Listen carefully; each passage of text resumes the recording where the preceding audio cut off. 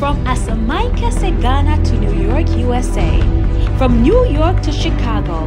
From Chicago to Dallas. From Dallas to Kansas City. From Kansas City to Charleston. We possess the land for Jesus through prayer.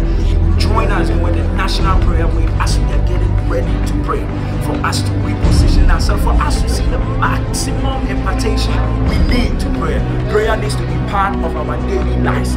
Come and join us in prayer so we can defeat the kingdom of Satan. This church started with prayer, grows in prayer, stands with prayer, and expands through prayer. Alright, are you ready to pray? Yes, I am ready to pray. Are you? We need to pray. Come and pray. Come as a warrior. Come prepare so we can pray together. So we are not going to stop praying. Bible said Paul and Silas at midnight, they were praying. They never stopped. Even when midnight came, they still prayed. Prayer. Prayer.